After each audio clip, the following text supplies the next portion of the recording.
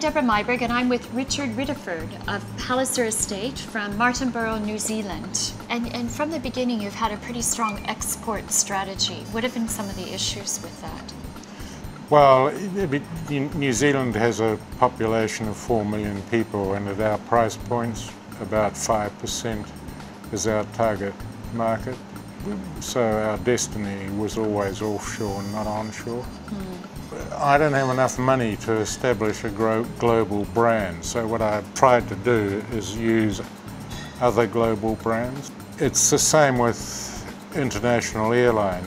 I mean, our wines have been on, obviously, in New Zealand, but Cathay Pacific, Lufthansa, the Emirates, Qantas, and in effect with those airlines, it's the only market I know where you're segregated at the door. If you've got a lot of money, you turn left. So, yeah, I like to have them in first class because it is a private wine tasting. It's an incredible endorsement. Yeah, and for 3 months of the year, and it's a difficult tasting to leave. Ultimately, you can't deny what's in the glass. I mean, people who know about wine will understand our little difference. And with Sauvignon Blanc, it's a classic example. We're not from Marlborough, we're from Martinborough, and yet it's recognised the Palliser Sauvignon as being consistently one of the best. Tell me a little bit about this Sauvignon Blanc we have here. This is 2008. 2008, that is full of fruit, but it's nicely balanced.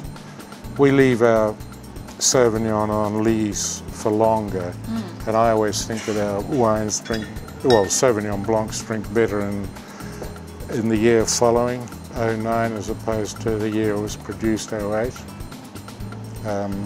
But the key, as I said earlier, is that it must taste all right in the glass, because it doesn't actually matter what I say or do.